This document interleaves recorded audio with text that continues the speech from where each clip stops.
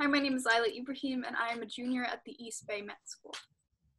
Hi, my name is Amy Monroy, and I'm a junior at the Unity Building at the Public Street campus.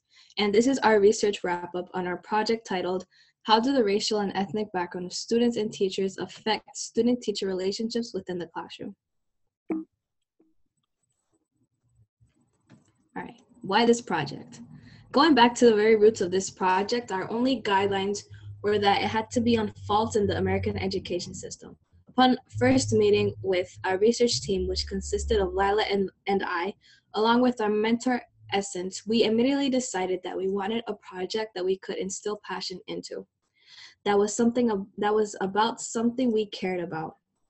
So in an effort to decide what we were going to be researching for the next 10 months, we tried to find commonalities between the three of us and realized that we were all women of color that had been in white majority education at some point. The weight of identity.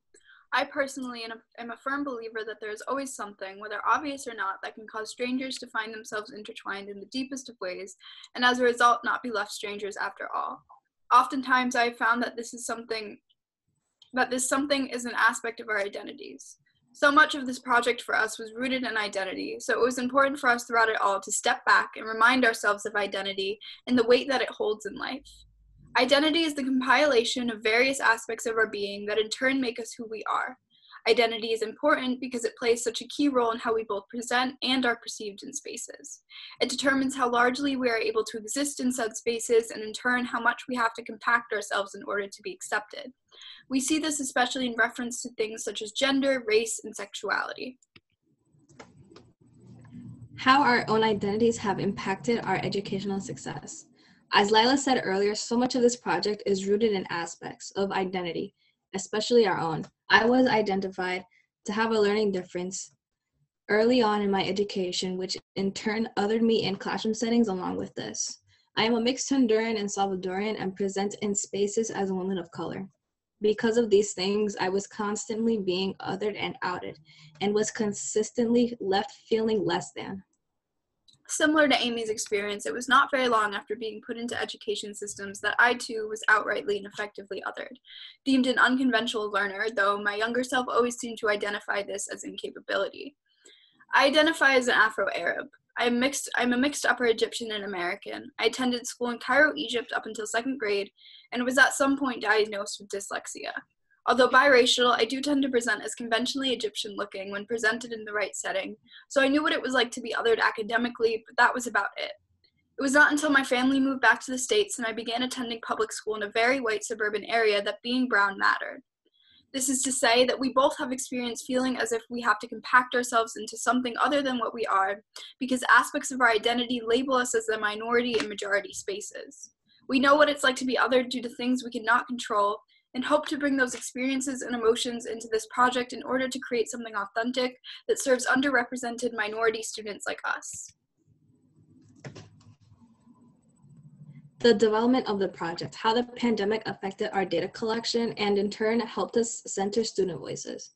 We had originally planned for this project to be very data-oriented and organized, but as the world shifted, so did our project.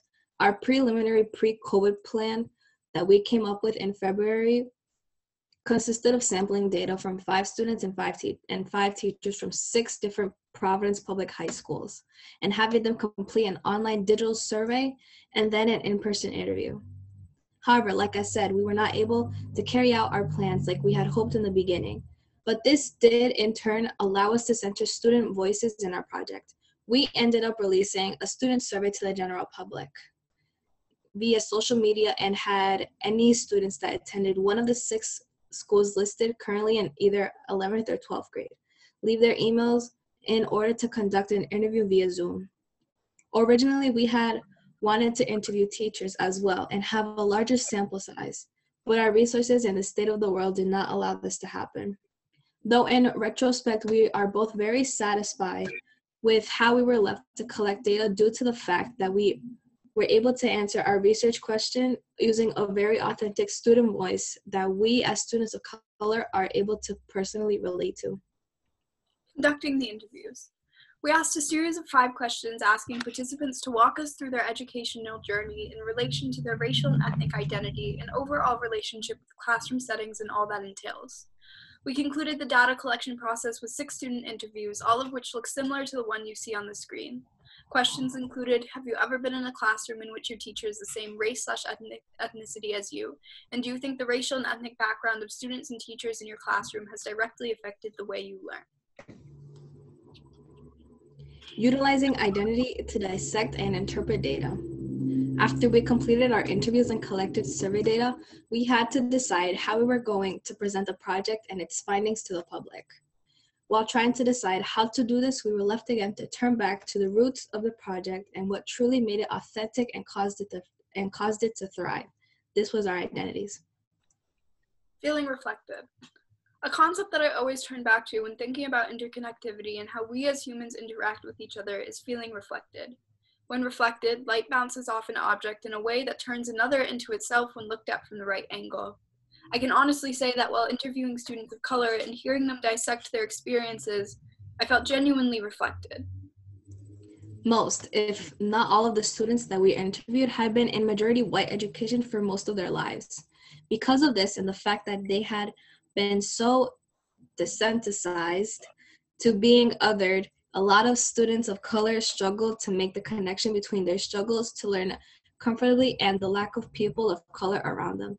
It was only after subconsciously processing while answering the interview questions that they were able to begin to understand how deeply being a minority in white majority spaces affected them and their learning. What I found most value in while interviewing students of color was watching them have this world-altering realization that perhaps the reason they failed to learn comfortably was due to the lack of people of color around them, that maybe their struggles were not just individual and dismissible, but perhaps systemic and valid, that they deserved to be a little kinder to themselves. Art's in the act of making. Throughout my entire life, art has been something that I've turned to in order to process and reflect. Upon this project coming to a close, I immediately turned to this habit in a way to help materialize our data in a way that not only helped the research project, but myself as well.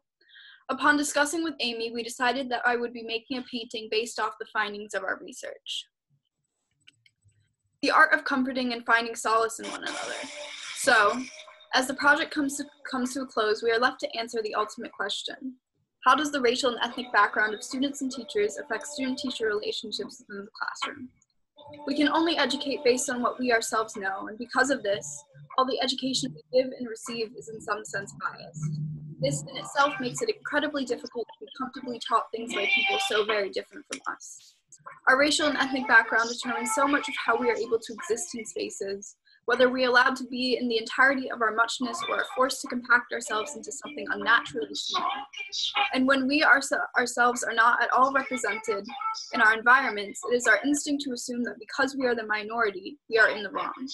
Throughout the entirety of the interview process, students would address how when their educators were white, the class content and learning materials given out would be extremely Eurocentric, and in turn effectively other students of color.